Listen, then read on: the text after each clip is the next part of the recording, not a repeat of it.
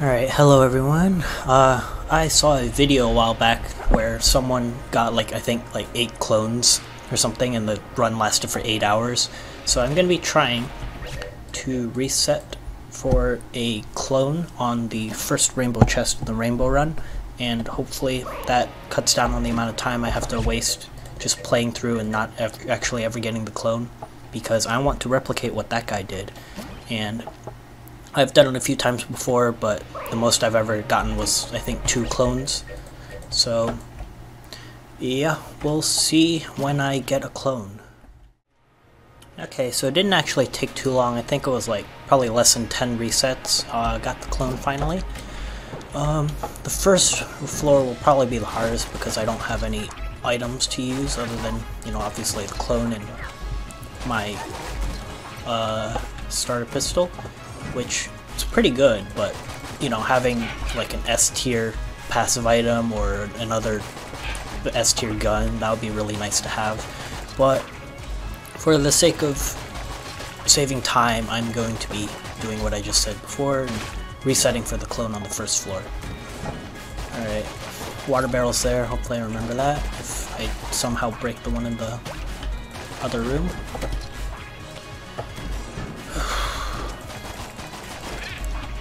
Let me know, loyal viewers, how you like this new thing, because I probably won't do it much, but if this clone thing kicks off, which it obviously will, I get millions of views, clearly, I might do it some more, just because it's fun. Die. Yeah. This clone run's actually kind of fun, because the effects snowball so quickly where just within a few floors you already are busted. Sometimes you just press and hold left click and you already win. I think one time before I got the cactus synergies, the cactus gun, and those were really good. I just basically held down left click and then I had blank bullets, got all the secret rooms that way, killed everything just by looking at them funny. It was great. Hopefully that happens this time. With any luck, I'm not going to be hit too much during the boss fights, because, health upgrades are nice. They're not necessary, but I would like those master rounds, especially for if I want to go to the RG&D department, I think it's called, which I definitely will in the later runs. The first run won't matter so much because I already have the clone, but in the future resets of the clone, I will want to have as many... No, I'm not going to get that key. Keys aren't very useful. I want to have as many opportunities to get that clone as possible, which would mean accessing every single floor. That would be...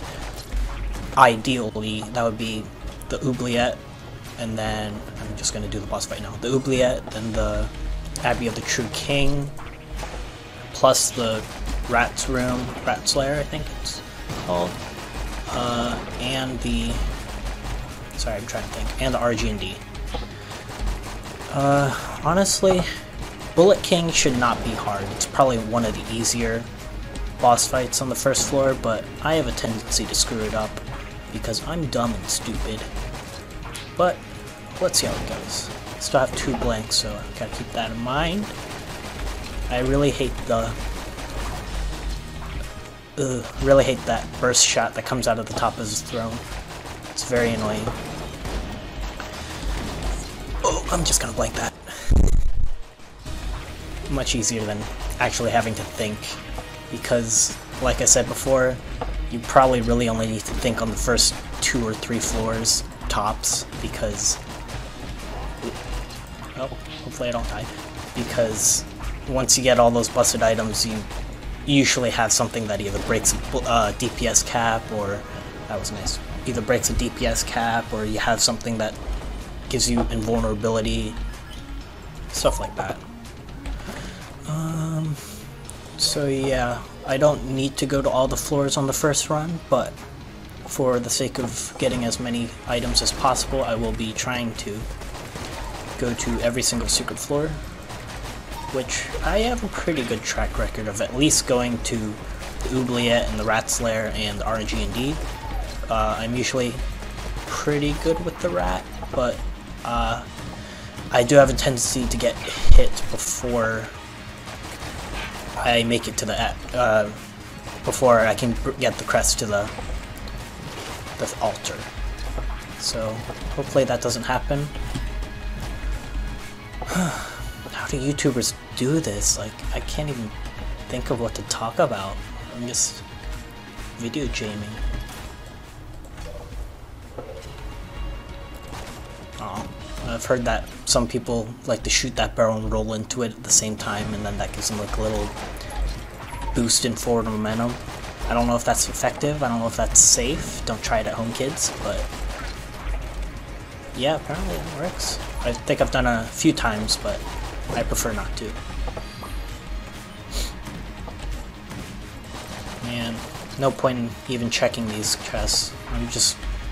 Honestly, I don't really need to go through all the rooms in a floor, but it's just out of habit, and if I do happen to get Sir Junkin out of the rainbow chest, which I'm not sure is possible, but if it is, you know, it's nice to have all this junk. Just checking if there's any armor or blanks that I want. There were blanks, but I was just gonna get those blanks back afterwards. Usually towards the end, once the ball gets rolling with the run, I usually like to just buy everything. I'm thinking the Gunther is probably the best long-term investment.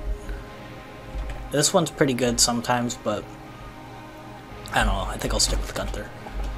Gunther, you just never have to worry about ammo. Still good damage. And then you can stack on a bunch of effects onto it later on in the run.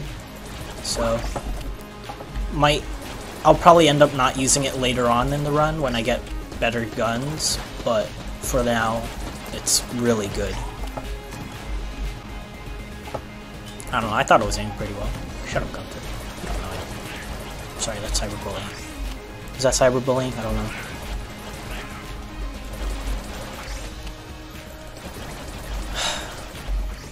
Already out of ideas to talk about. Hell yeah. Is this, I don't know if I'm supposed to make this a family-friendly... Yeah, it's gonna be a long day. Probably not gonna do all this in one go anyways. I am being a responsible college student and putting off my work by playing Enter the Gungeon. So, I'm probably... And then I have class in like 2 hours or something, so... I'm probably only gonna play the first clone run, and then take a break, go to class, do actual work, and then come back to it later. Because they were nice in the... I forget when they updated it, but they did eventually add these newfangled buttons that let you pause between floors, which is nice. Oh, that's a lot of blanks. I like that. I'm gonna save my money for now though. I don't know how much I'm gonna be getting this floor, and I want to make sure I have enough for the rat key. I've been doing pretty well so far. And by pretty well, I mean as well as you should expect from someone who's played several hundred hours. Oh, don't call me that. At least we got bouncy bullets now. But yeah, I should not be getting hit, which is what's happened so far, but cannot say that all the time. I'm usually pretty bad, like I mentioned before, but he died. Nice. Yeah, as you can already see, Gunther is getting pretty good just with the bouncy alone. We do get homing on the last stage of friendship with Gunther, which, ooh, I thought that was an enemy bullet. Is there some? Oh, there he is. Yeah, right now it's bouncy bullets, but later on it becomes homing bullets and they lose their bounciness, which is less nice, but still, homing is really good, so I'm not gonna complain. My least favorite enemy is this, I forget, I think it's like a veteran shotgun kin, but I hate those because fast bullets, they predict where you're moving, and then when they die they shoot out this erratic burst of bullets. It's very annoying, especially if you don't have a good gun to deal with them and you have to like whittle them down slowly. That's truly the worst. These guys are annoying too sometimes, but yeah, thanks. Thanks, mate. Thought it was alright too. Why should I... Yeah, why am I talking to Gungeon? It's literally just ones and zeros. Also, I am... forgot to mention, but in order to reduce the amount of noise that you hear from my clicking and tapping on the keyboard, I have put a blanket over my keyboard and mouse while I'm playing, so my keyboard and mouse are getting very moist. Sorry if that hurt anyone's earbuds. I might turn that down in editing. Speaking of editing, I don't know how I'm gonna structure the editing in this. Kind of video. I don't know if I want to just post the full video, or should I cut it out and just post the highlights. I don't know. It depends, because I know it can. I know it can get pretty redundant after a while if everything's busted and it's just the same thing over and over again. So maybe towards the beginning I'll just show everything, and then once I have the more busted items, I can just, you know, show off funny moments that happen during the run. Now that I think about it, actually no, I was gonna hate this. I was gonna say that maybe I should have waited until Gunther leveled up before I entered the boss room, but in this case, Bouncy Bullet is probably better than homing for Blobulord, since I didn't see that. Since Blobulord is already such a huge hitbox, it doesn't really matter. Whereas with the bouncy shots, I have a chance to double hit with each bullet. But let's be honest, it doesn't matter. Blobulord is so easy. I do get hit sometimes, but if I do, I shame myself because that's bad.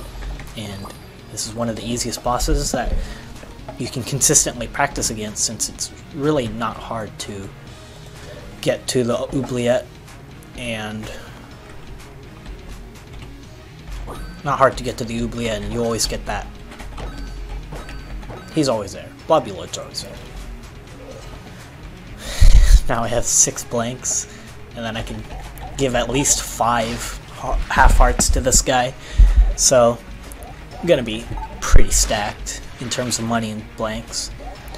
And normally I also go about one full heart over the past, you know, full health when I talk to this guy or girl, I don't know, just so I can, I think that's, yeah. And then just because a lot of times I don't get hit on the later oh, I hope there's a key there. Oh, thank you. Ah, poopies. Alright. That doesn't matter. It's still no net profit or loss with that. I think that this guy always charges the same amount that the store charges, unless you have an item that gives you a discount in the shop.